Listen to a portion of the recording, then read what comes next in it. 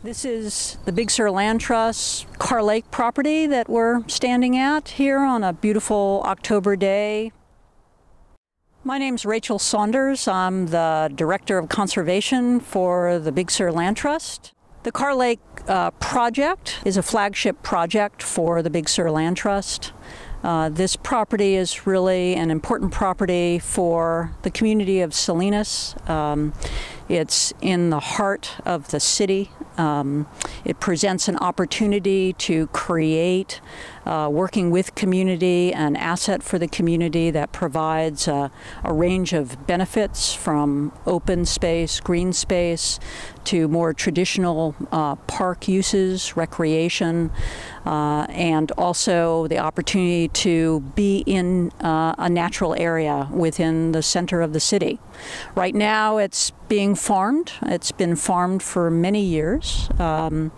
Historically, Carr Lake actually was one of 7 lakes that extended at the base of the Gabilan Mountains here in the background, all the way out to the ocean.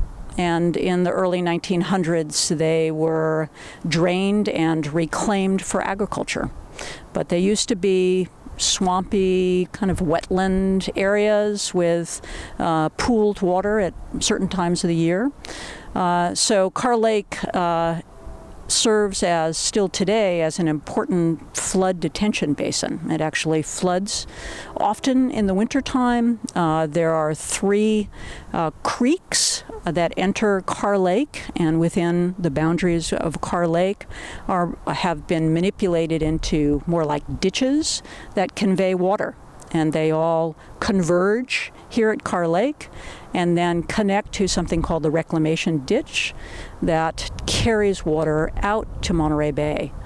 Our goal here is to put in place a multi-benefit project working with community that will use some of the natural features and the natural characteristics of Carr Lake to help us do a major restoration project here, as well as create more park and open space for the city of Salinas.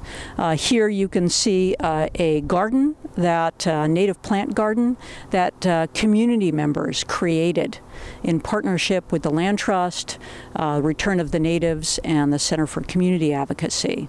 And we've been working on this project for the past several years as a way to engage people on the land here and to teach about restoration.